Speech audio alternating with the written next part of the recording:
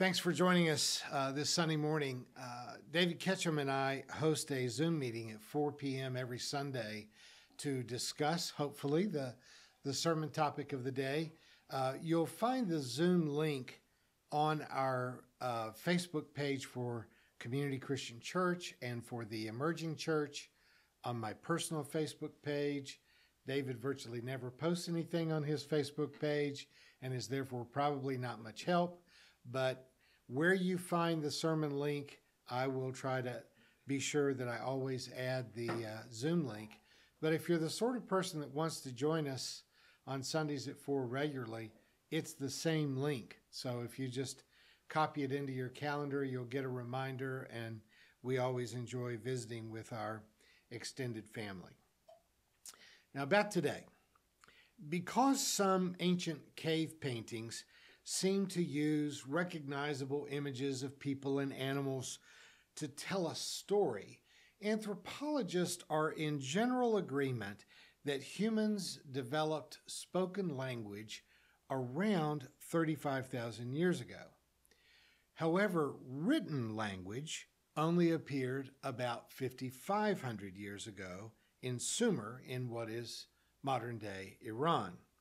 So there's about 30,000 years of songs, poems, possibly some of our very best mother-in-law jokes that are now lost to us because no one could write them down. The oldest piece of literature is about 4,000 years old. Once it moved past Abraham owes me 12 shocks of wheat and got into actual storytelling, the oldest one we have is an epic poem based on the rather fantastic accounts attributed to the ancient king of the city of Uruk, Gilgamesh. We believe he's depicted in this relief as being the master of animals, holding a male lion under his left arm and a serpent in his right hand. Gilgamesh might have been an actual historical person, but the telling and retelling of stories of his great strength and his superhuman prowess gets inflated and inflated until, as you can see in this image, from the size of the grown male lion under his left arm, Gilgamesh would have certainly dominated the ancient Akkadian basketball courts at a height of between 18 to 20 feet. The modern era rediscovered the Gilgamesh Epic in the 1850s. And what interested modern readers the most was a fragment of the novella that was shockingly similar to the story in Genesis about Noah.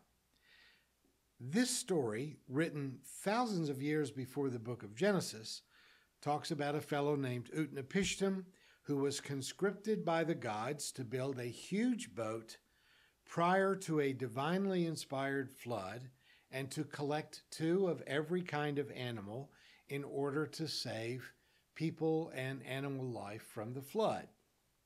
There are differences in the Genesis account of Noah and the Babylonian account of Utnapishtim, but the similarities were such that, it kept adult Sunday school classes in the throes of a kind of irrational panic as they were forced to wonder whether or not God really wrote the Bible or if it just might be a collection of ancient stories and sermons.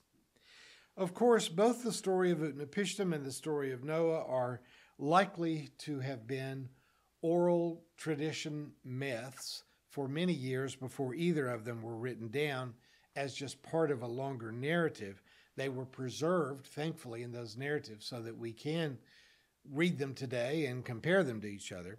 But of course, neither are historical, and sadly enough, neither were written by God. And it is evident for a number of reasons that I'm just not going to bore you with now that the Babylonian version is 2,000 to 3,000 years older than the Genesis version. So we can pretty confidently say that there was some Hebrew priest in captivity in Babylon who is still awaiting trial for obvious plagiarism.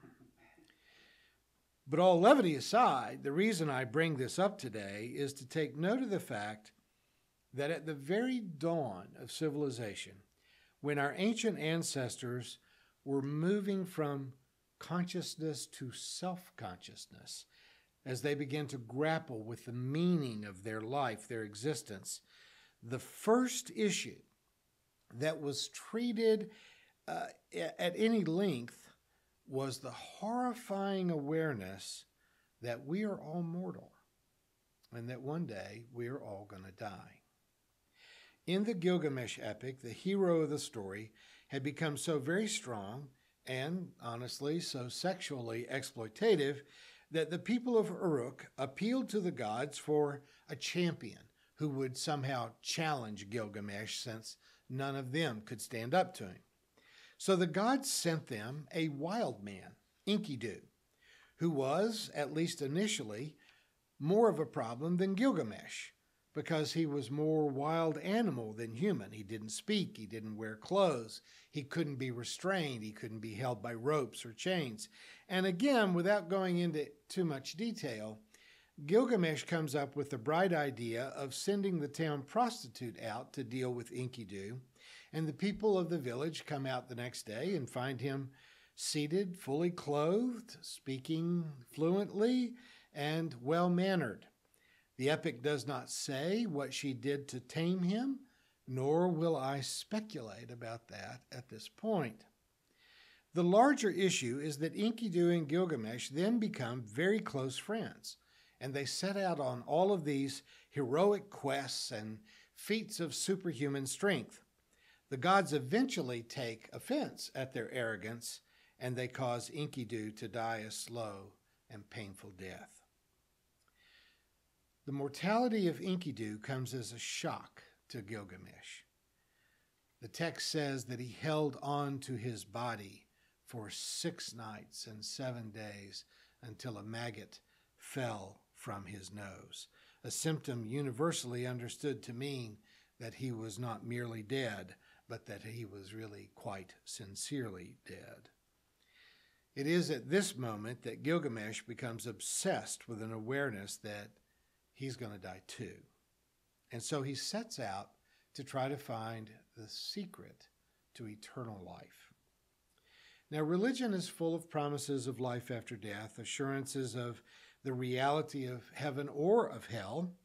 But in this most ancient piece of what we can think of as religious philosophy, the conclusion is that while there are hints and hopes for life after death, it ultimately either doesn't exist at all or it is entirely unattainable. Now, that's probably not what you want to hear, but I have to tell you, I recently listened to a sermon from the famous preacher at the megachurch in California.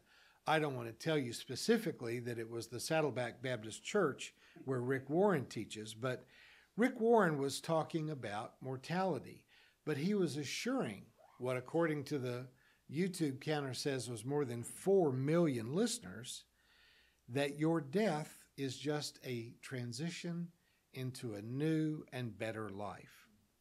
That God loves you and loves you so much that God created you to become a member of God's family.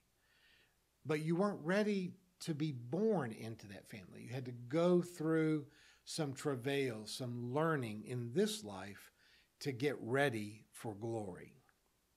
Of course, many of you have tried to rein in my criticisms of fundamentalist preachers in the past, reminding me he has his opinion, you have your opinion, and everyone has a right to their own beliefs, their own religion, and no one is better than another. I get it. You would like for me to be more diplomatic. And honestly, sometimes I would like for me to be more diplomatic. But if everyone's opinion is of equal value, why do people continue to choose to have a board-certified neurosurgeon do their brain surgery rather than the guy who mows their lawn? The guy who mows their lawn might be a better neurosurgeon than the person with all the fancy degrees and certifications at the hospital. He could be. He might be. But we all know that he probably isn't. In fact, it is darn near impossible to even imagine that the guy that's mowing your lawn, unless he's a retired neurosurgeon, could possibly perform brain surgery.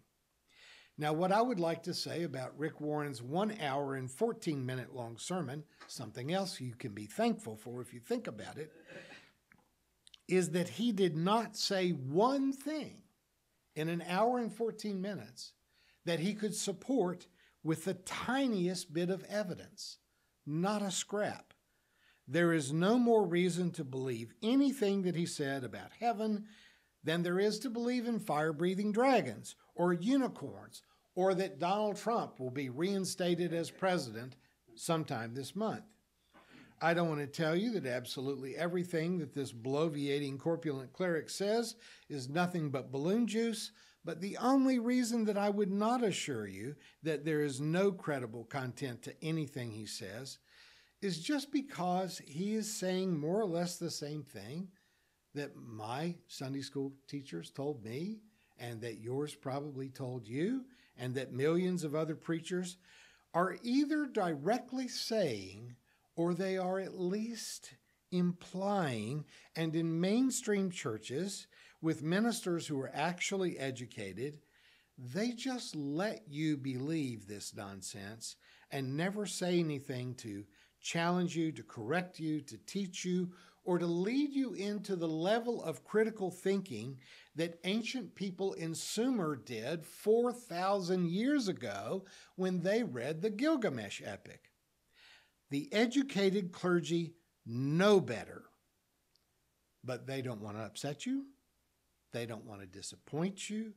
They don't want to alienate you. They don't want to take away your security blanket. Or maybe they don't want you to take away their security blanket in the form of their salary and their pension fund. By the way, Rick Warren is not the richest evangelical pastor in the country, but his net worth is over $25 million, which is about 100 times more than my net worth, and yet you can depend on me to tell you the truth and back it up with scientific research. I'm not sure when I turned left when I should have turned right, but it certainly worked out for him financially. Now, sure, he could be right about eternal life. But if he is, this chowhound better hope that only humans go to heaven, because if cows, pigs, chicken, and fish also have souls and eternal life, this guy better find a place to hide as soon as he gets through the pearly gates. Why, when there is absolutely no evidence for life after death for fish, chickens, cows, pigs, or people, are millions of people willing to make an obvious fraud into a multimillionaire who is peddling balloon juice? But if you look up that sermon, and I've got the link in the text of this message, if you ever want to see the manuscript of the sermons that David and I deliver, just go to our church website and click on the sermon tab, and we've got hundreds of manuscripts there. I'm sure The Cure for Insomnia is in one of them. But if you scroll down in this sermon, you can click on that link and then see the comments where thousands of jubilant people enthusiastically say that this is the best sermon they've ever heard. Why? When it is obviously pure baloney. Why would so many people applaud while they're being fleeced by a con man? And it is simply this: they want to believe it. They believe it because they want to believe it. You know, when I was 5 years old, I caused a controversy in my kindergarten Sunday school class when I just blurted out early in December that Santa Claus was not real. I told my classmates that I'd seen lots of deer over at Mammoth Cave National Park in Kentucky, and they cannot fly, and that no one person could visit every house in the world in a single day, even if they could wiggle down chimneys, which you can't. My brother, who was a couple of years older, heard about the controversy, cornered me in the hallway, and demanded that I act like I believe in Santa, because if I didn't, we wouldn't get as many presents. My parents conspired to lie to us about St. Nick, and we conspired to pretend to believe the myths so that we might get an extra present on Christmas morning. In religion, people pretend to believe in things that are obviously not true. and they get something out of the exchange. And part of what they get is the ultimate whistling through the graveyard. Belief in an afterlife can comfort us a little bit in our grief, giving us some thin hope that maybe death isn't final and that someone we love very much will be restored to us in some other existence when we have joined them in death. Belief in an afterlife can assuage our own fears of our mortality. What hit Gilgamesh as he looked at the maggot dropping from Enkidu's nose is that this is going to happen to me too.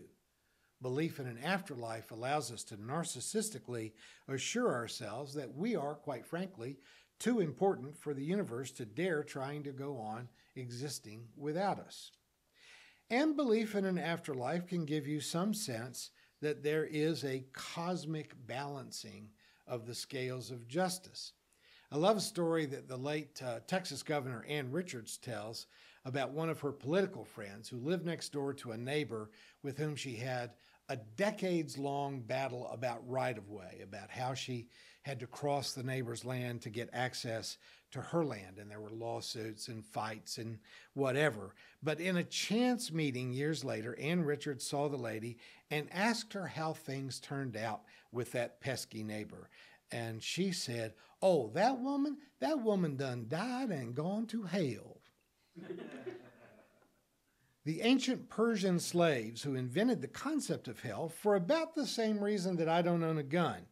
When my father died, my older brother asked me if I wanted any of Dad's guns. And when he made that offer, I immediately started thinking of all the people that I know who really deserve to be shot.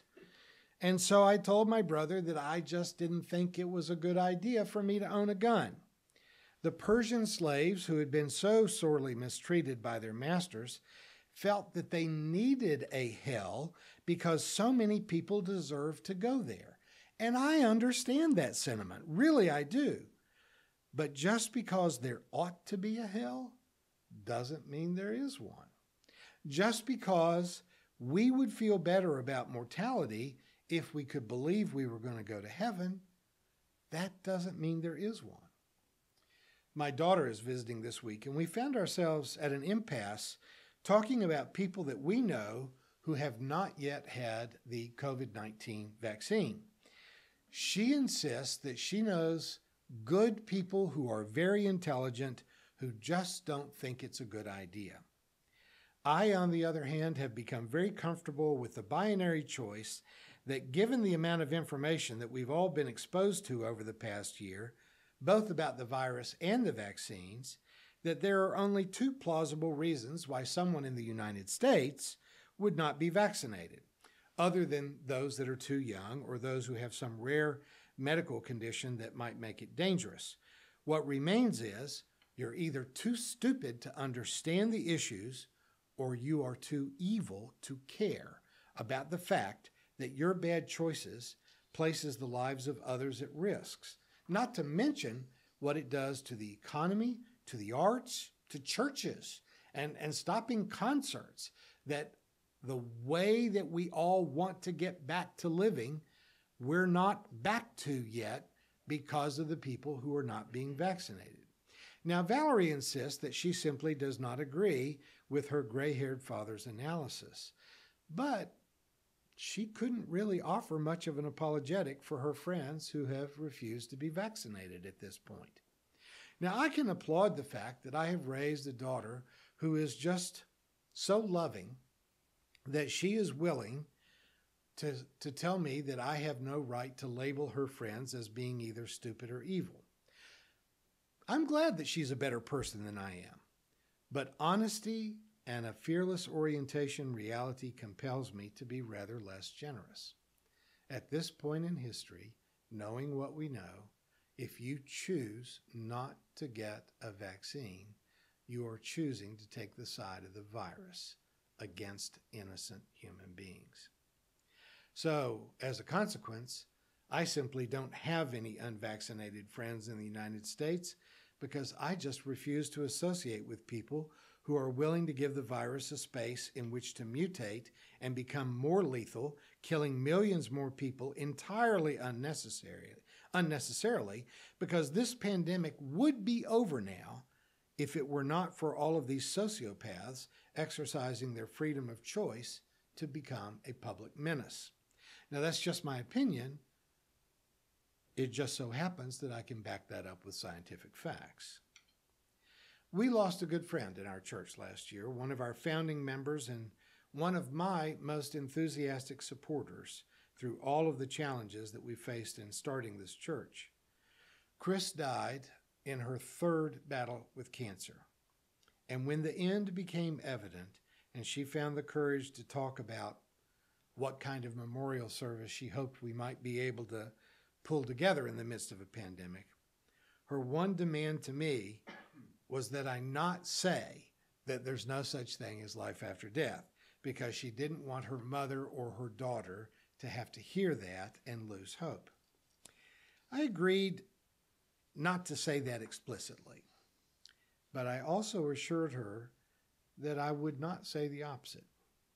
That is, at my age, I simply refuse to believe in Santa Claus or to pretend that I believe in Santa Claus. I can either be honest or I can be silent, but I will not do what most pastors do, which is to offer false hope that everyone in the room knows is a lie.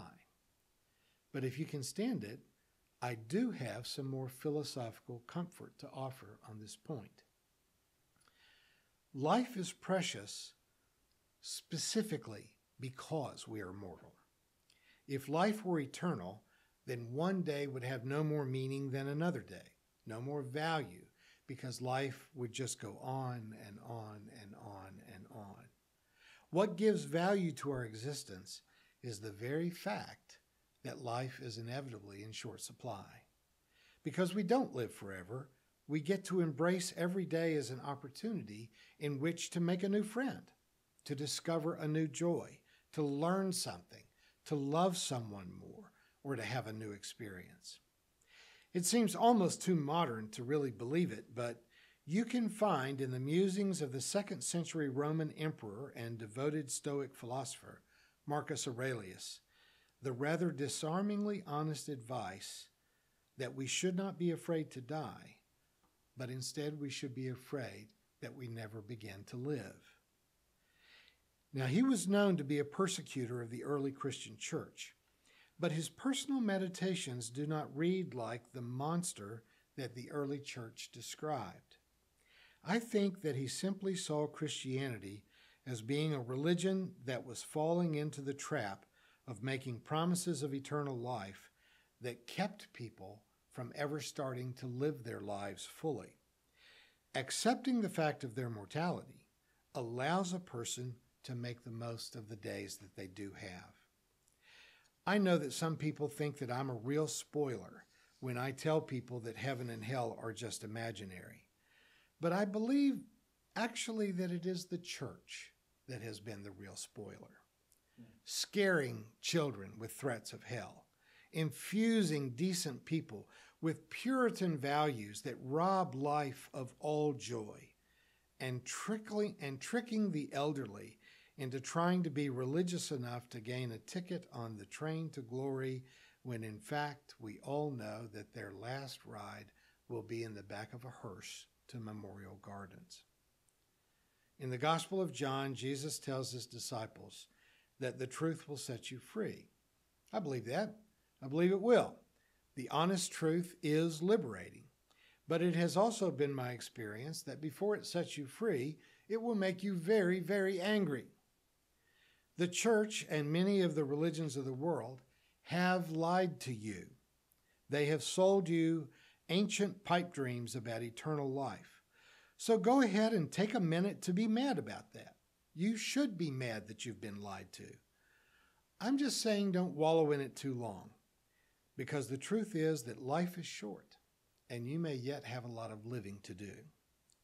I think that the more valid spiritual teachings from Buddhism to Epicurean philosophy guide us towards a middle path in which we avoid the extremes, but we do not deny ourselves the joys of good food and drink, stimulating conversation, laughter, close friendships, and love. All balanced, of course, with meaningful work, and purposeful living and productivity. No matter how well you live, though, mortality is a one-way ticket. But as Alan Watts said, you do not sing a song simply to get to its end. We do not live our lives to come to a successful end at the pearly gates of eternity. We must live fully in every day. The joy is not in reaching a final destination. The joy is in the journey, or there is no joy at all. So pick a good traveling companion, wear comfortable shoes, and make sure that you're not always the one who pays for dinner. Thank you for watching our videos. We are entirely dependent on the donations of our listeners and members. We hope that you find this content to be important enough to help us to keep offering these videos to the public at no charge by becoming a regular contributor. Please click on the donate button on our website at www.spfccc.org. Thank you for your support of progressive religious programming.